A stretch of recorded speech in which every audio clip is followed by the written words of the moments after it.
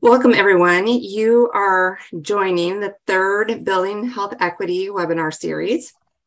Today's topic is, or today's program is Health Equity Practice Among Today's Youth. I have some terrific speakers with me today. I am Tricia Kitzman. I'm the program coordinator for the Institute of Public Health Practice with the University of Iowa College of Public Health. Couple of housekeeping things I want to go through before we get started. This session is a Zoom meeting format. You can stay muted with the option with your camera off or on. Note the session is also being recorded for later viewing. We do ask that if you have background noise in that to remain muted while, unless you are either unmuted or raise your hand to speak. You can find the chat box at the bottom of your Zoom screen. You can message Kathleen and Natalie. They are my, coworkers or people in crime helping facilitate the meeting today to keep me on track and to be able to watch for the Q&A and the chat box. So feel free to use either or that you're more comfortable with. Our speakers have also indicated that feel free to raise your hand, ask questions right away throughout the presentations. You do not need to wait till the end to ask your questions. We really want this to be a dialogue and conversation between all of us. If hands are raised, we will temporarily take you off mute so you can ask your question or engage in a conversation. Again, we'll try, depending on time allowing, we'll try to get to everyone so you have an opportunity to ask your question. But again, feel free to put things in the chat or the Q&A box. I encourage you to also introduce yourself in the chat box, who you are, where you are, and what do you do for a living. That'll help the speakers and myself kind of know where you're coming from and what questions you may be having, and to make sure we kind of cover some topics that may be of interest to you. So again, feel free in the chat box to provide some information about yourself and what things you may be looking forward to. With that, I am going to go ahead and turn it over to Talia and let you introduce yourself. And what I will ask of you is give us a little bit of your background. How did you get into your area of work and what do you do? All right. My name is Talia Meidlinger. My pronouns are she, her. I am currently the executive director at United Action for Youth in Iowa City. We're a youth serving org.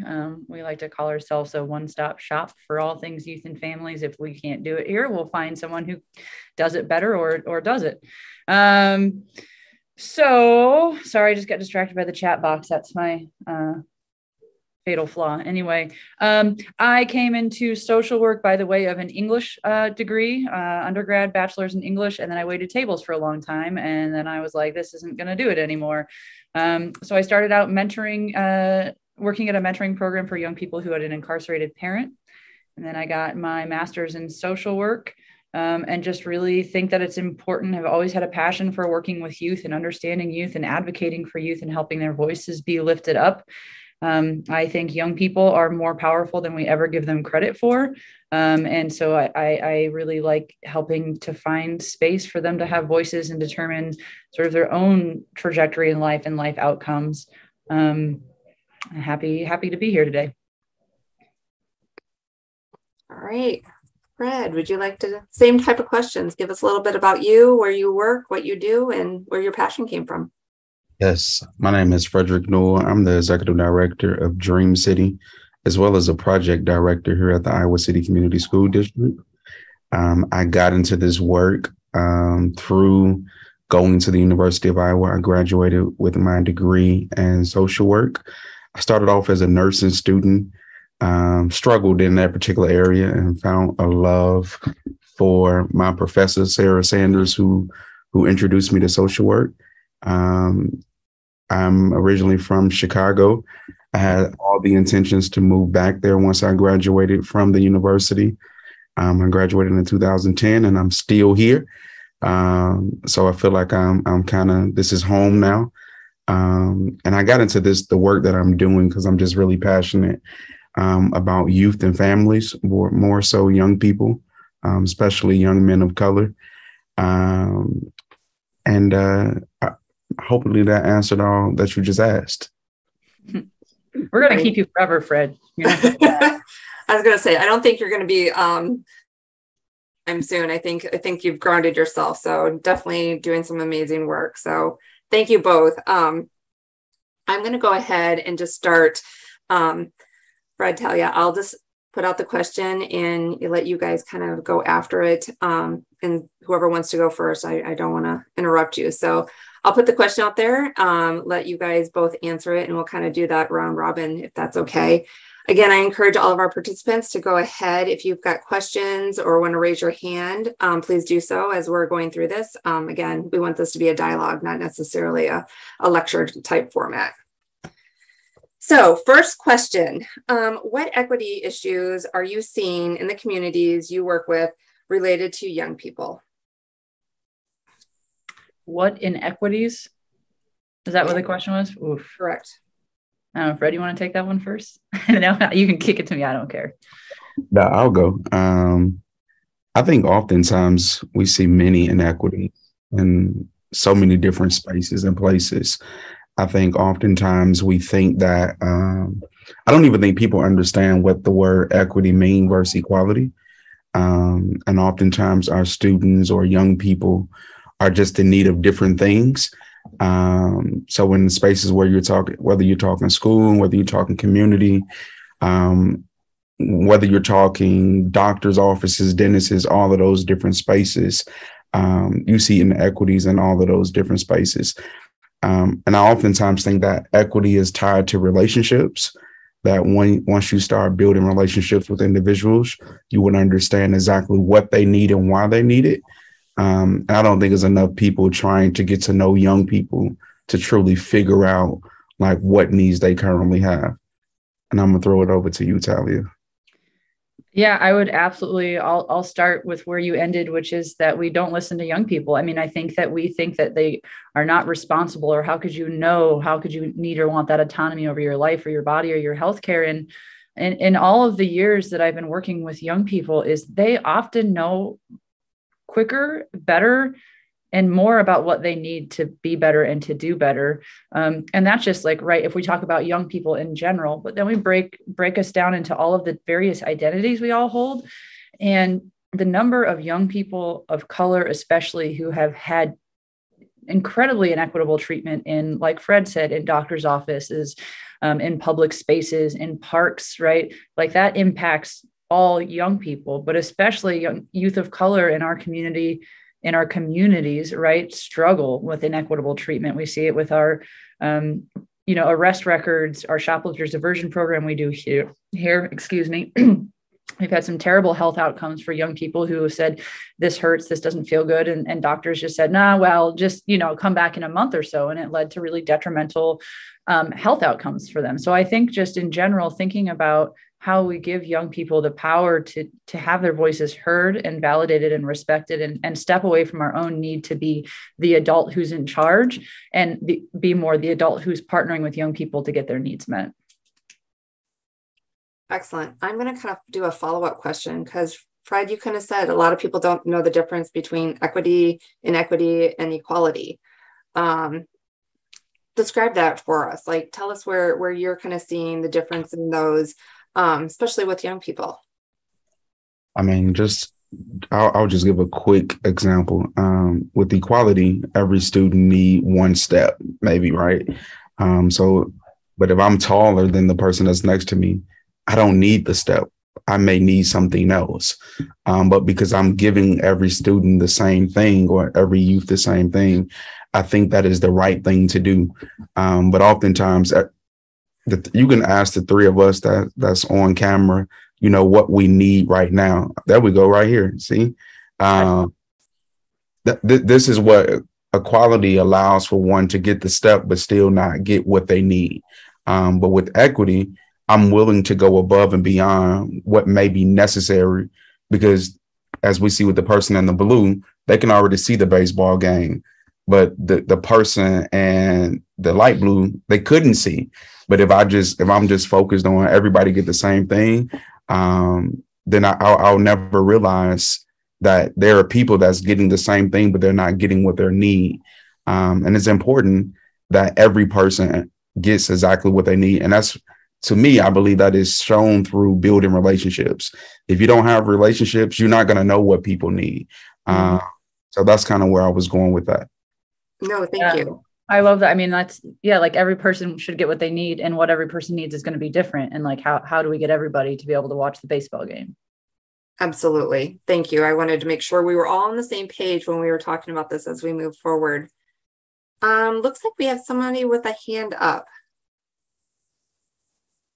Yeah, I just to echo, I remember being in high school. I think it was my junior year of high school, and our equity director used that example.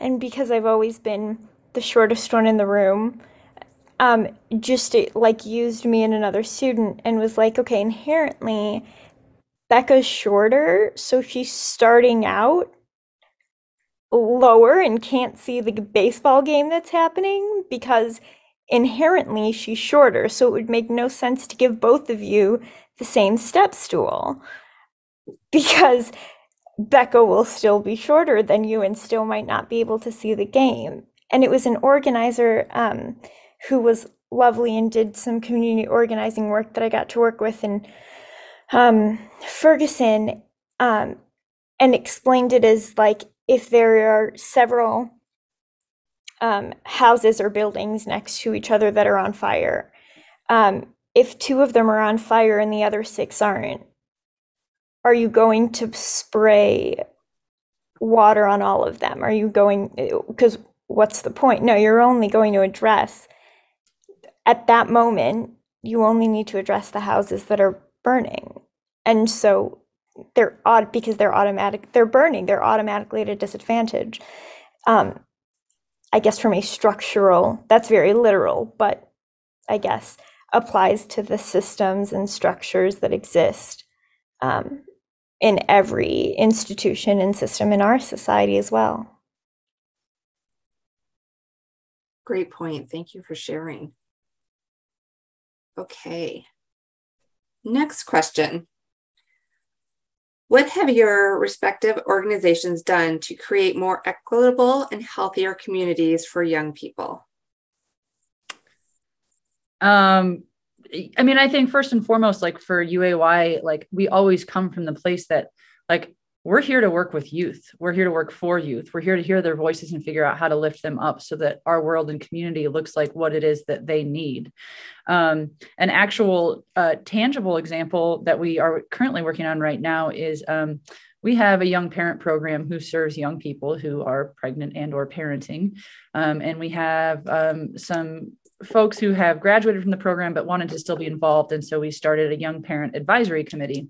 And one of the things they said they talked about was the way that they were treated in doctors' offices.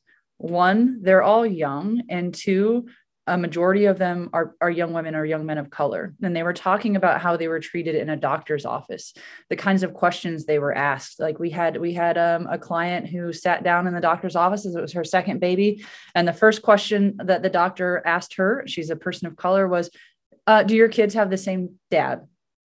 Right? Like that's a really offensive question to ask. You wouldn't ask me that question. Right. And so we were like, well, how do we get this off the ground? What are we doing? And so we reached out to the university, and we're actually working on gathering through storytelling some examples of young people, people of color, LGBTQ folks, anyone who has a marginalized identity, who's willing to share their story and be interviewed, to show that to pediatricians in training so that they can get real life examples of how medical treatment sort of drove young people outside of having a medical home or trusting the medical community.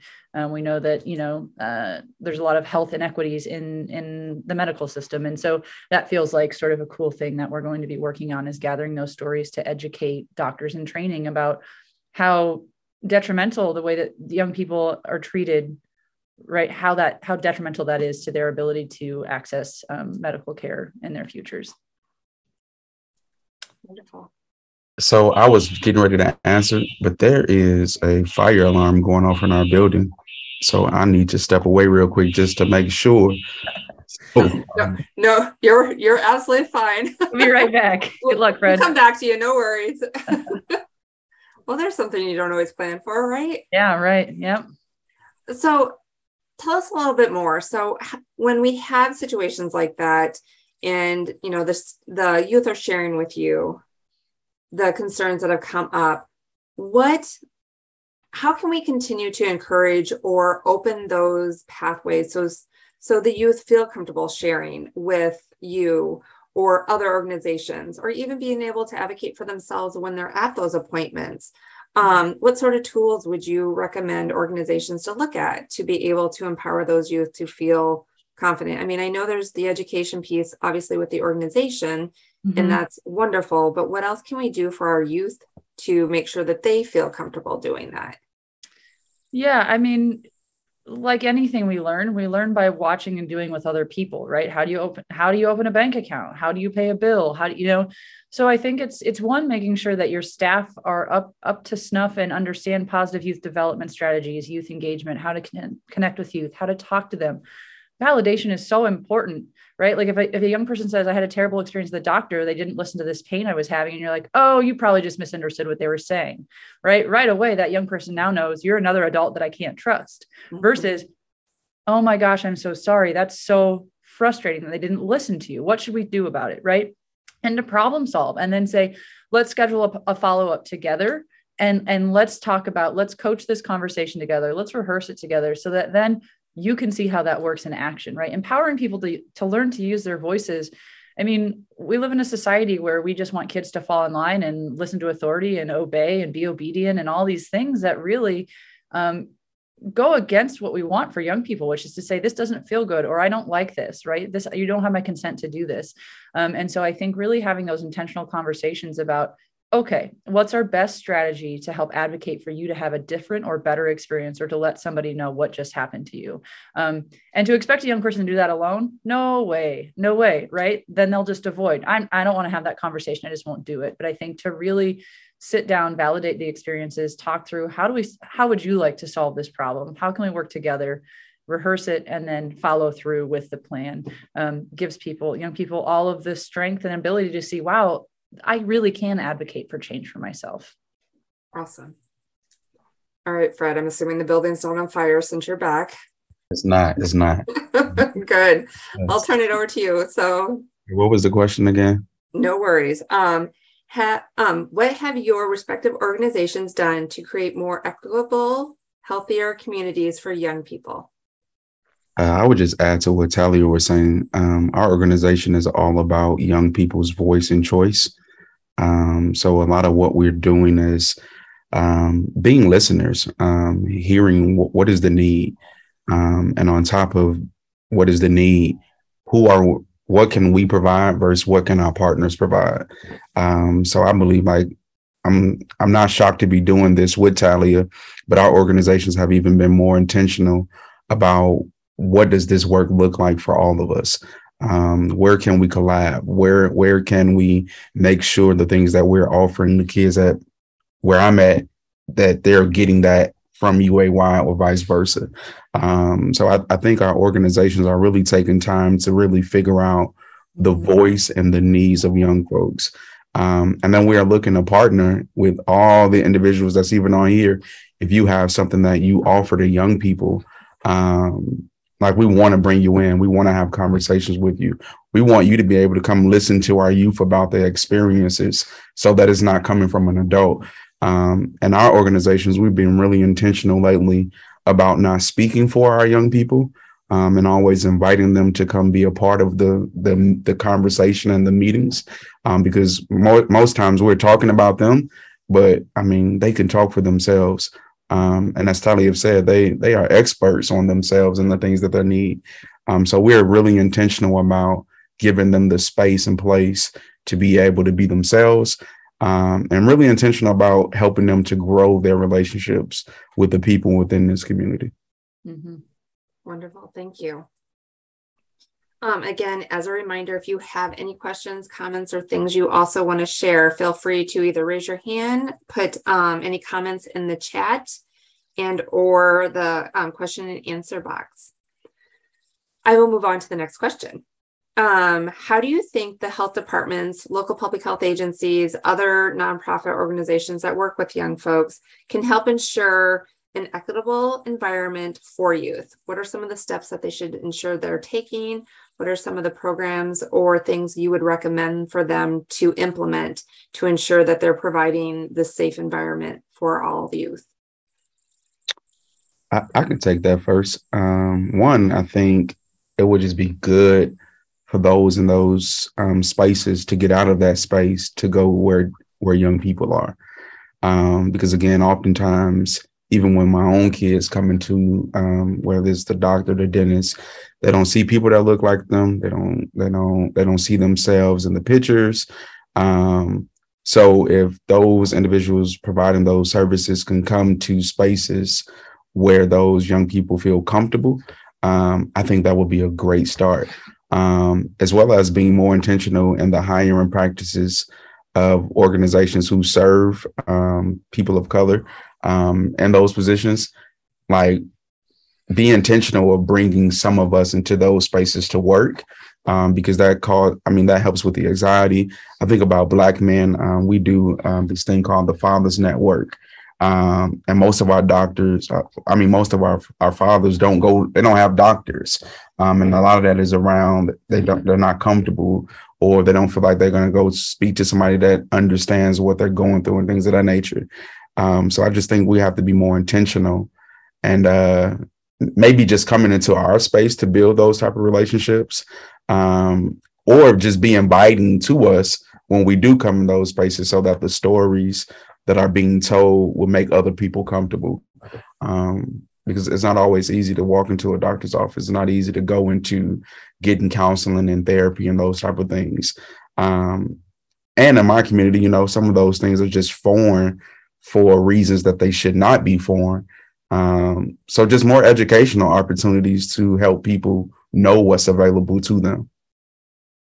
Yeah. I think I have just two things to add on to that. One is for young people in general, stay up to what's trending, right? Like setting a policy in place and then letting it sit forever, or setting a practice in place and that's just the way we do it forever. Young people are tuned in and their worlds are changing rapidly, and we have to make a conscious effort to figure out how to adapt and connect with them. What was the other thing I was going to say? Oh, yeah, data, right? Like, we all love data. If you have a grant or you work at public health or you do anything in the world, we kind of keep our eye on the numbers. Who's coming in, who's going out, who's having what kind of experience, what are the demographics?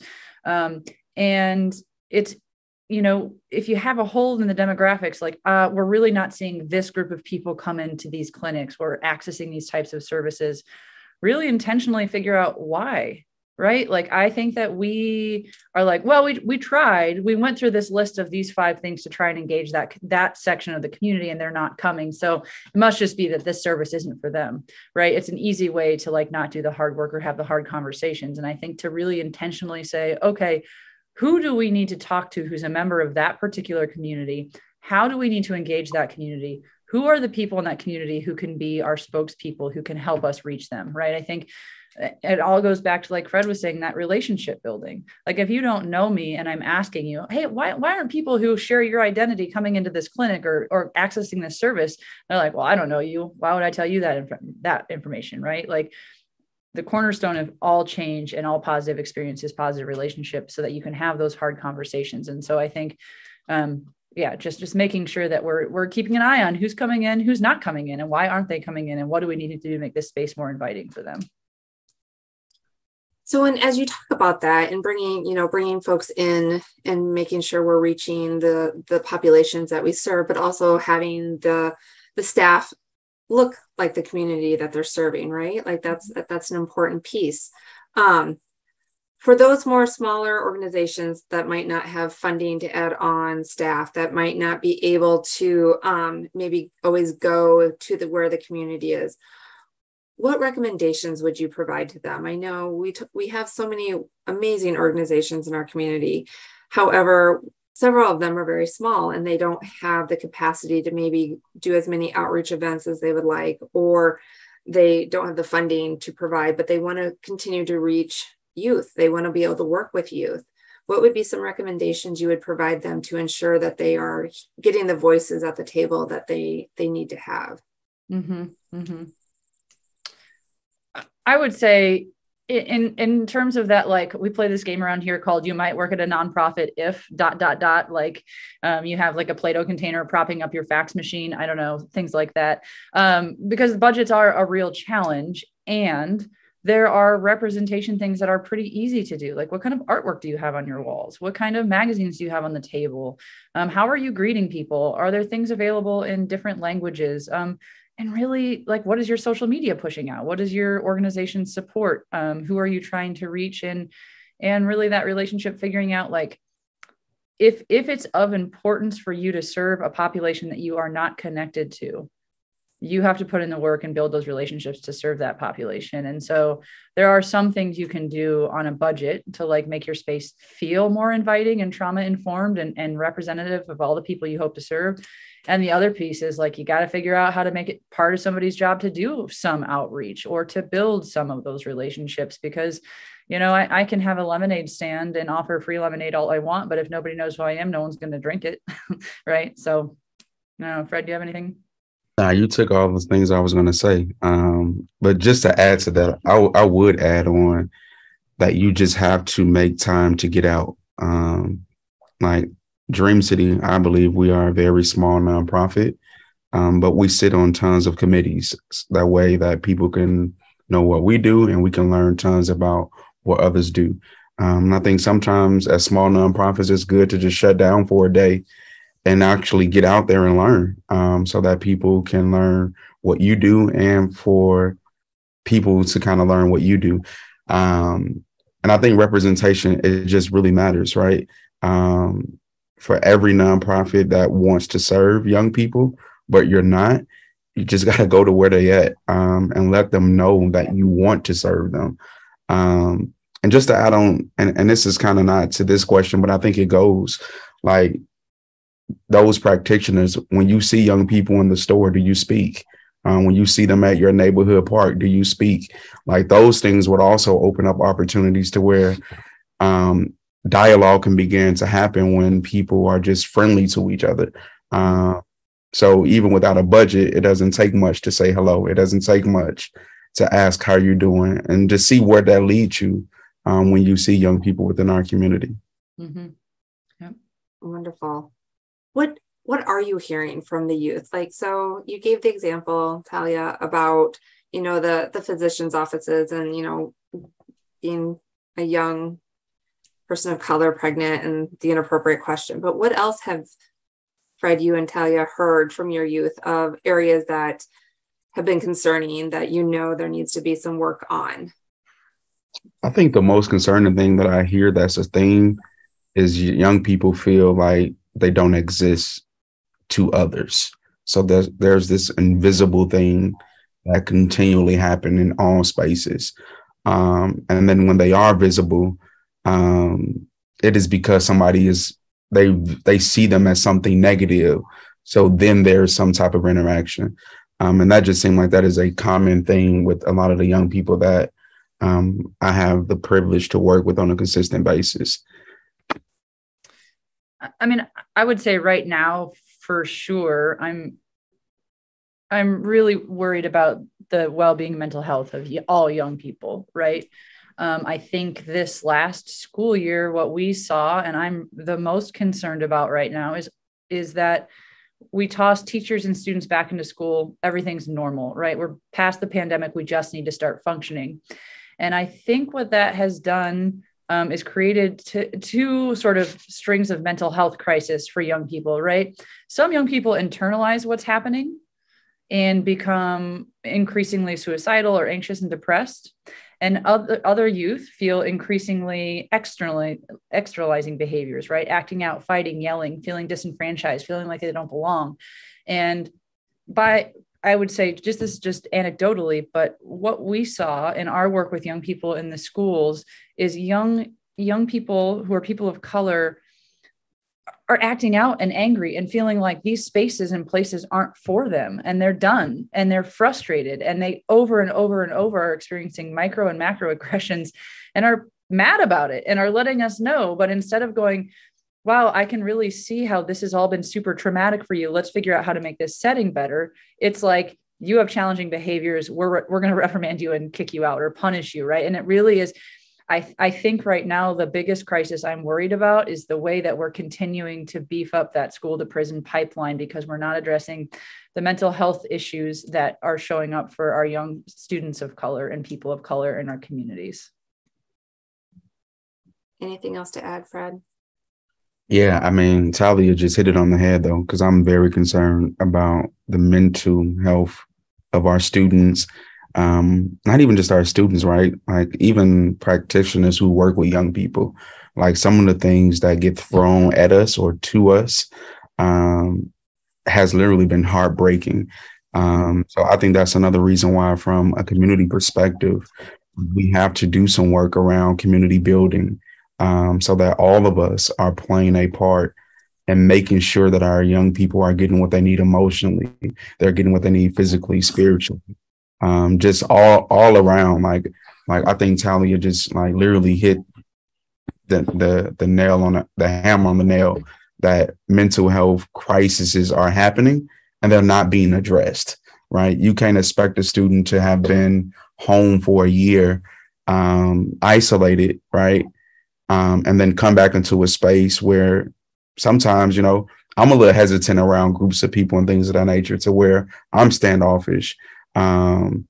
So those things need to be addressed, because again, there's still fear with the pandemic. It's not really over. Some people act as if it is, but it's not.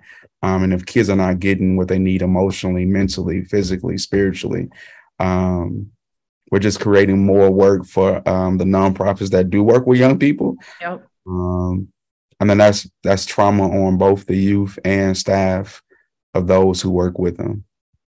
Yep. And mental health is such a challenging concern. It was a challenging, and it was identified as a health issue across the state of Iowa for many years. For many local health departments, they do a community health needs assessment, and the last 2 cycles of the community health needs assessment that all 99 counties have to perform, mental health has been somewhere in their top 3 identified health issues impacting the communities, and that was pre-pandemic. So imagine what that's looking like now, during and after the pandemic. It's challenging. There's not enough services out there. There's not enough funding. There's definitely not equitable services being provided depending on health insurance and being able to cover costs. And then we don't have enough practitioners, even if you have great insurance or even insurance to cover it. So there's so many issues surrounding that, and the impacts it's having on our youth and our community is horrible. It's a horrible cycle, and working to fix that it's going to take all of us. It's not going to take one particular organization. It's really going to take a community to continue to foster and help these young folks. Yeah. And I think we're like sometimes looking for old hat solutions, right? Like if we're going to solve this mental health crisis, we were here pre-pandemic. We have to figure out how to really weave all of these skills. Like I'm a social work and therapist by training, and I'm not the only one in the world who has these skills or should have these skills, right? How do we get all of these skills into all of the hands of all of the adults who work with young people so that they're learning them as they go? Because we're not going to grow 5,000 therapists overnight to provide one-on-one individual therapy to everyone. And so I think it's really thinking outside the box about how we do that, and being culturally sensitive to like, what are the barriers to accessing mental health care, and what do those communities who are it's stigmatized for, what do they need? What would they access, so that we can have a much, because it's a huge lift. Like we're not just going to like step out of this tomorrow and be like, oh, that was tough. Yeah, sorry, that's my soapbox a little bit, but. Oh, absolutely. And I think until we've got so many barriers with trust and sharing and just being open to say that they have a mental health, they're going through a mental health crisis. I think saying that out loud is a whole nother scary thing in and of itself, let alone everything else that goes with that. And we have a lot of young people who wear, like, I have anxiety or I have depression, like a badge of honor. Like it's a part of their identity. Like I'm comfortable talking about these things. but they're surrounded by adults who are like, "Ooh, that makes me uncomfy. I don't know how to talk to you about that. I don't know how to do that." Right. And so Right. we're like all these adults who are in charge walking around blind with no skills to help kids through that stuff. So yes. Well, and that seems to be, again, it's sad for how much we don't let youth come to the table and share, simply for the fact because they're actually more equipped with feeling comfortable sharing things than most adults are right now. And I think it's because of the learning curve and the things that they've been through and the trauma that they've had due to the pandemic, especially with mental health and LGBT concerns, all of that. They're vocal, and now we need to be okay in connecting them with the stuff that they need, or the access and resources that they need, and have them available. Yeah. And I don't want to jump too far ahead because maybe you're going to ask this question, but I mean, there's not even the tip of the iceberg about talking to kids about sex and their bodies and like the real facts of things. Like post-pandemic, I don't know what you, Fred, but we're seeing a ton of, I am pro young people experiencing themselves in their bodies and doing whatever feels good and consensual to them. But there are things that we're hearing about that are like way above a ninth grader's pay grade to be practicing.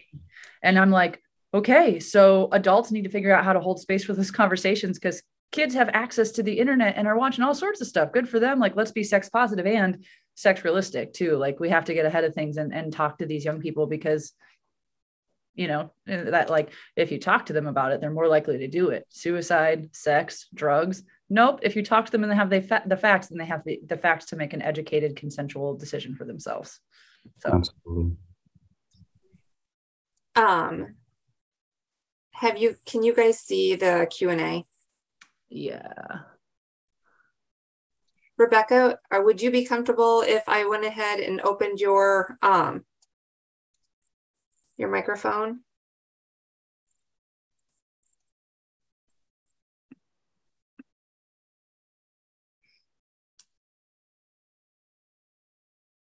All right.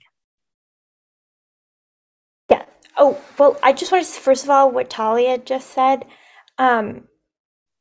So I did my MPH and I'm in between MPH and med school. So I'm doing some health educator stuff. So I've been doing, for the last year and a half, sexual health education and substance use. Well, no, substance use is more recent. That was for the last like 6 months. But with K through 8, sometimes K through 12, and families, like caregivers. And what you just said is like what we've, I think, repeated 1,000,001 times. And just to hear somebody else say that that's not us feels really validating. But I guess, so I was just thinking about healthcare and access, and like, even when there are available resources, utilizing the resources that are available. And something that I thought a lot about during my public health program and turned into my dissertation was, like, they would continuously talk about outreach and being in the community and interventions to educate the community, et cetera, but there was no reflection, like no introspection, I guess, into like, hey, maybe this is actually really valid, and maybe the answer isn't just education. Maybe the answer is, yes, these fears are valid, and yes, they are rooted in very recent history. How do we address that? And also, just something that's always on my mind, I guess, as a first gen kid, is like the really, really big differences in culture. And so having culturally competent is not even, and it's like cultural adaptability and accuracy, I guess. And there's so little of that. And I'm curious about your experiences with that, and like linguistic access, and not just being linguistically accurate and adapting interventions, but also culturally. And yeah, sorry, it's a lot. I just would love to know your experiences with that and how you've tackled some of that, maybe. So it sounds like you're asking, how have we tackled representation and systems that might not serve the populations we're worried about very well. Like, I guess the systemic, like, systems taking responsibility, like institutions of healthcare being like, yeah, this is valid. Like, this fear is not an irrational fear that's due to a lack of understanding and because we Right. don't get enough science. Like, no, it's valid, and it's in very recent history. Take ownership. Right. And then I guess the other half of that then is like making sure that even when there is access, are those services culturally adapted? Are they linguistically accurate and culturally sensitive? Like, sort of two-prong. I can take it, Talia. I mean, I think for Dream City, I think that's why we're very intentional about who we invite into our space, right? Everybody's not invited, right? If you're going to do harm to our youth, their families, we would do our absolute best to make sure that we're not exposing them to you. I do hear what you're saying around, you know, how can a system do outreach to people that they have harmed, right? And I think even for that point, like systems have to acknowledge the harm, or you never will really be able to create a space that makes others comfortable. So I think that, you know, the way to find the balance between the two is you can't outreach until you have rebuilt what you messed up, right? Because again, when you go into the community and you are trying to recruit or whatever the case may be, the recruiter or the outreach person may have to answer to some of the things that systems have done to people. So oftentimes I believe it is my job as an executive director, I'm sure it's Talia's job and her staff job to make sure that we vet the people that we're going to expose to the people we work with. Mm-hmm. And really, it's really not my job to fix systems. So I do what I can control. But if I know that there's a system that's going to cause harm, I just make sure that I'm not exposing them to the people that I work with. Yeah. Yeah, absolutely. All of that, vetting people, making sure that we're not inviting other humans in who will cause harm to our kids in any way, shape, or form, being really intentional about who we partner with and who we vocalize, saying that, yeah, we're proud to partner with these people, right? Because young people know, families know, like if you, right. And I got to say, human after my own heart, talking about big systems, because man, like Fred said, I have control over my agency and how we show up and how we build policy and how we connect with community. And I am a hopeless optimistic, but also there's a lot of work to do. There's this documentary, if you haven't seen it on Netflix, you should, called Who We Are, America's History with Racism. It's beautifully done. It's very painful, but it talks about how all of our systems are built off of, a constitution that was written to protect slavery, right? And so if we're talking about in-groups and out-groups, what that means is anybody who's an out-group is not represented by the systems that were formed off of these principles, right? And so in some ways it feels like with everything happening in the world, like lots of people who we care about are losing their rights and are feeling anxious about accessing systems and healthcare and trusting providers because there's fear that rights are going to be stripped away from us and others and people that we love. And so to be a part of a system and to just sort of have that, like, it's just the way it is. Why do you do it that way? We just do it that way because we do it that way. Well, if it's causing harm, you have to agree within the system to be a disruptor, to push whatever small change you can, and at least be a voice of reason and safe place for anybody who comes to you with that information. None of us have the power to overhaul all of the systems that make it difficult for humans to stay alive. And we can do what we can to at least provide positive experiences for those lives that we do touch. And so, like Fred talked about, we've been so much about collaboration and mutual support of each other and each other's orgs and all of the youth and families and community members we serve, because we can't do it alone. It's tiring, it's exhausting to do it alone. And I think if our larger systems start to open their eyes and are willing to have those conversations with each other and with us, then we can push for some of that change. And representation is just a very small step in a very large, complicated web of how do we fix this thing. Thank you. Absolutely. And I will tell you, I love that you are so protective of the youth that you work with. I was working with an organization before, and one of the things, it's more than just a background check and passing a background check to work with our youth. It's so much bigger than that, and protecting them and getting them to organizations that continue to support them. So I appreciate what you both said on protecting the youth. It's key in getting them connected. You're not going to let organizations or individuals in that are going to do harm. And I think that's ultimately the number one thing that all of us need to pay attention to and ensure that we're doing the right things for the youth. I'm going to kick it off with our last question, but because I want to leave a little bit of time for folks to ask any questions that they have. So I'll kick off a question, but again, if those participating have any additional comments, questions that they would like to do, feel free to raise your hand, put it in the QA or in the chat. But the last question I'm going to ask is, what advice would you give to health department staff or any other organization who's interested in beginning a youth health equity initiative? I would take that. I mean, make sure that the youth voice is included in that process, and make sure that it's a diverse group of students. They can't all look alike. They can't all talk alike. I think it's important that they diversify that particular group with youth voices. And I would even say creating surveys to get even a greater number of young people speaking, because some youth may not be comfortable speaking to people they don't know. But if you have like a quick survey, not a long one, because kids will look at it and be like, I'm not going to fill this long thing out. But if you have something short and sweet, I think that will help to get some of the information that's needed to be able to support them.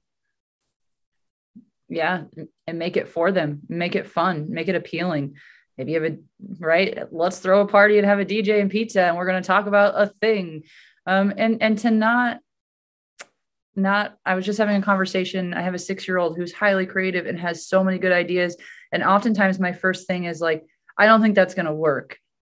And then we try it and it works. And I'm like, wow, that really worked really well. And she's like, I told you, right? I think that we invalidate our young people a lot by saying, no, you don't understand enough about the world to understand why that won't work. And so I think to gain the trust of young people is to hear from, like Fred said, a diverse group of them, and then say, that sounds kind of crazy, but yeah, let's do some TikTok videos, or yes, I'll learn that dance, or yeah, that's a great idea. Let's launch that. Let's just pilot it and see how it goes. I think adults have good intentions with saying, we really want to hear from young people, but we fall short on the follow through and how we actually represent what they have asked us to do for them. So I think just making sure that you're doing justice. We are all doing justice. It's an ongoing struggle to give young people what they've told us they need. 100%. All right. Do any of our participants have any comments, additional questions, things that they would like to share? Please feel free to raise your hand. Again, put it in the Q&A or in the chat.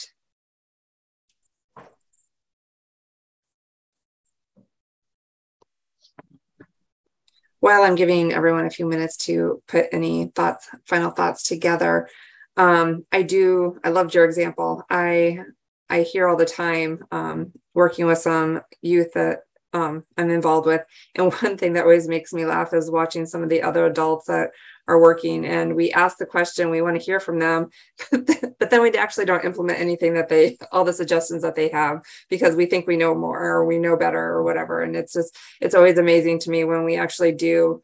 And again, there's multiple ways for teaching opportunities with that, because even if it fails, it's one of those, at least we tried, and having, putting that spin on it, that's just as important as it being successful as well. You learn how to pivot and move and change to make something maybe work, or it didn't work. And so how do we fix that? So I love that. And I think, again, it's something that us adults need to be politely reminded that we don't always know best, right? We need to take that creativity that our young folks have. Yeah. I think we get hell bent on efficiency, right? Nope, we're gonna get this idea. It's gonna be perfect from the get go, and that all of that is just gonna take less time, and like that's just such a defeating. That kills creativity, right? It kills a like, well, let's throw it at the wall and see if it sticks or not. So right. In the Q&A, there was a thank you both so much for your insights and respect for Youth Voice. We can connect with you all collaborative and keep this conversation going. So I'm assuming you're like a yes. Absolutely. I was going to make that plug. So our youth program director is on. Her name is Shavana Norris. So for anybody that is interested in connecting, please do so. I'm also going to plug UAY, Dream City, Neighborhood Centers of Johnson County, Juvenile Court Services, Johnson County Social Services, and Community Crisis Center. We're doing something on Monday nights, Mondays in the park at 4 p.m. And that's open to all community members. So please come check us out, whether that's, I think our last Monday will be the first Monday in August. So that's a way to come connect with young people, to come connect with us. We're looking at doing some back to school things together. And Talia and I, we've made the commitment. We're going to continue to work together. So if interested, please reach out to either of our organizations, and we'll be sure that we can stay connected. Yeah, absolutely. And it's been a fun time at the park trying to just engage youth differently. So come out and play and we'll feed you. Everybody gets fed who shows up for free. Susan, I love that. Like, if it doesn't get me arrested or fired and it doesn't hurt anybody else, yeah, let's go for it. And that's the energy our youth need. Yeah. And for those who are participating, if you don't have your chat open, Fred and Talia have put their information in there as well. So please feel free to copy that as well. I'm just double checking, making sure we've got the questions answered. Nothing else has come in. All right. Well, again, thank you all to the participants for spending an hour with us. I really appreciate it. Fred, Talia, thank you for your insight. I can't think of two more proactive, pro-youth, pro-equity folks to be talking about how we can improve the health and well-being of our youth and our communities. So thank you for sharing your expertise. I appreciate it. I encourage you, if you have not already, to join our mailing of Building Health Equity. We have several. This, again, was our third in our series of Building Health Equity webinars. So feel free to join our mailing group so you can get on and know about the other ones that are coming up. Expect an evaluation link in the chat and then also in an email. We want to get feedback. Again, we can't improve unless we know. So we want to hear your voice, just like we want to hear our youth's voice. We want to hear your voice. If there's areas that we can improve, other things that we can offer for additional training and additional webinars moving forward. So please complete the evaluation. Again, as a reminder, this was recorded. So this will be live on the website. I'm not sure when, but I think it goes within a day or so. Correct me if I'm wrong, Kathleen. Yep, ASAP, she said. So that they'll be on the website as soon as possible. The next webinars will be the second Wednesday of each month. And the health equity practicing today's youth not the health equity for youth. The next webinar will be on rural issues in our community. So that one will be coming soon on our website. So please register for that as well. Any other additional comments, Talia or Fred? I just want to say thank you for having us, and whatever ways that we can stay connected, I would love to stay connected. Yep. Same. Keep listening to young people. They know what's up. Awesome. All right. Well, we'll give it a few minutes to let everyone kind of add any additional comments, but Otherwise, thank you everyone for your participation. I appreciate it. And Fred and Talia, again, thank you so much for taking time out of your day today.